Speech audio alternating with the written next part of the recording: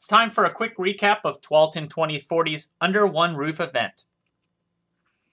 Over 40 people attended on September 18th.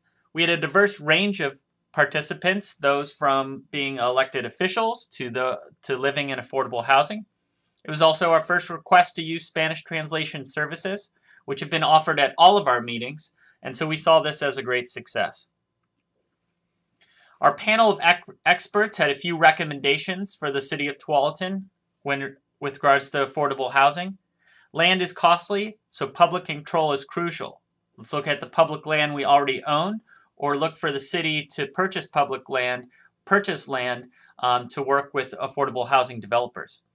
Reduce regulatory barriers to affordable housing, such as parking rules or density limitations.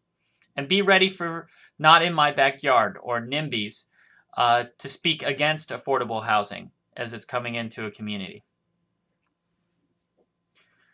We heard from the panel that affordable housing is a complex topic, so a coalition is needed. Represented at the meeting were groups like Community Action, Washington County, and Community Partners of Affordable Housing.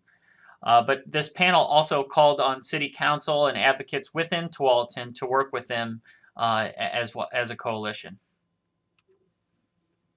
Our question and answer session covered a wide range of topics. A few of those are represented here: housing vouchers, tiny homes, shared or transitional housing, mobile or manufactured homes, and what to do about immediate assistance with housing costs. For complete results and answers to those questions and our next steps in the process, please go to tualatin2040.com.